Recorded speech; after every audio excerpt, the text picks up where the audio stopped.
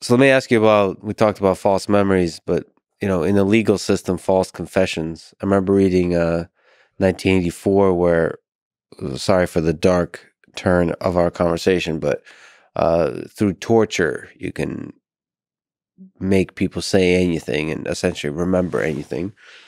I wonder to which degree there's like truth to that. If you look at the torture that happened in the Soviet Union for confessions, all that kind of stuff, how much can you really get people to really, to force false memories, I guess? Yeah, I mean, I think there's a lot of history of this actually in the criminal justice system. You might have heard the term the third degree. Mm. If you actually look it up historically, it was a very intense set of beatings and, starvation and physical demands that they would place on people to get them to talk. And there was certainly a lot of work that's been done by the CIA in terms of enhanced interrogation techniques. And from what I understand, the research actually shows that they just produce what people want to hear, not necessarily the information that is being looked for. And the reason is that, I mean, there's different reasons. I mean, one is people just get tired of being tortured and just say whatever. But another part of it is that you create a very interesting set of conditions where there's an authority figure telling you something that you did this. We know you did this. We have witnesses saying you did this. So now you start to question yourself. Then they put you under stress. Maybe they're not feeding you. Maybe they're kind of like making you be cold or, exposing you to like music that you can't stand or something, whatever it is, right? It's like they're creating this physical stress. And so stress starts to act on, starts to downregulate the prefrontal cortex. You're not necessarily as good at monitoring the accuracy of stuff.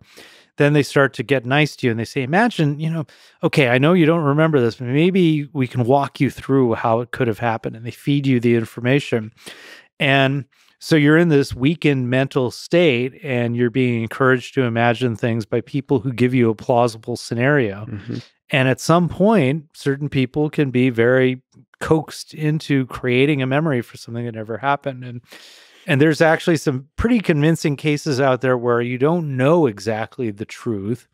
There's a sheriff, for instance, who came to believe that he had a false memory. That he had a memory of doing sexual abuse based on, essentially, I think it was, I'm not going to tell the story because I don't remember it well enough to necessarily accurately give it to you, but people could look this stuff up. There are definitely stories out there like this where people confess to crimes that they just didn't do and objective evidence came out later on.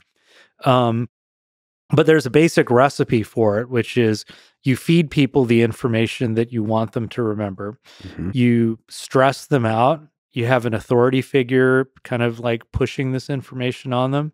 Or you motivate them to produce the information you're looking for, and that pretty much over time gives you what you want. It's really tragic that centralized power can use these kinds of tools to destroy lives. Sad.